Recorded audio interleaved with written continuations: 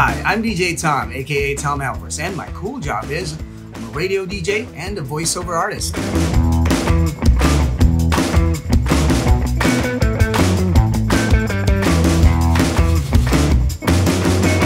It all started back when I was in high school. I started developing the interest of how DJs do it, and I really wanted to become a DJ back then. I started visiting radio stations. It started because I really love music. I would see how they work things, the cool things that they get to do inside the radio station, inside the booth, and there's the opportunity for me to enter a college student DJ program, so I tried it out, and that's how it all started. I became a DJ for Monster RX 93.1. I auditioned to become a voiceover artist for Eat Bulaga, and then years and years later, and here I am talking to you about my cool job.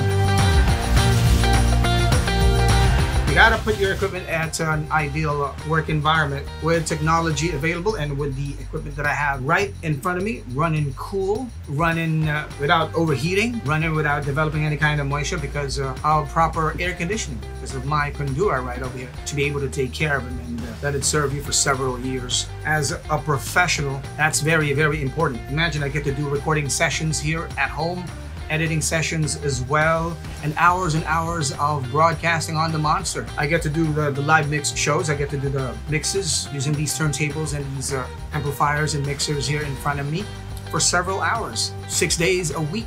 I get to host Remix Fridays on the Monster, and I also get to record our special segments, our classic segments, our new segments on Eat Bulaga, like Bawa Judgmental, or our segment that's also known as All for One, Agad-agad, a classic segment called Bulagan 2020. Yeah, stuff like that. I get to do that here at the comfort of my home.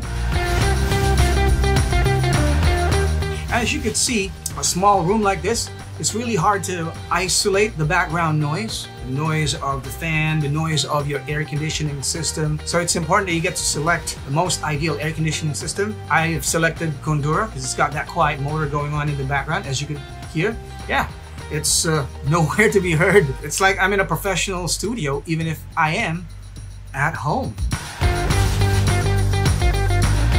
How to have that kind of staying power, be a broadcaster for several years, to become a voiceover artist for, imagine, the longest running noontime show in the Philippines. But you gotta maintain professionalism, and part of that is you gotta know how to take care of yourself. And part of taking care of yourself is to hydrate your throat properly, get yourself enough rest. And that's about it.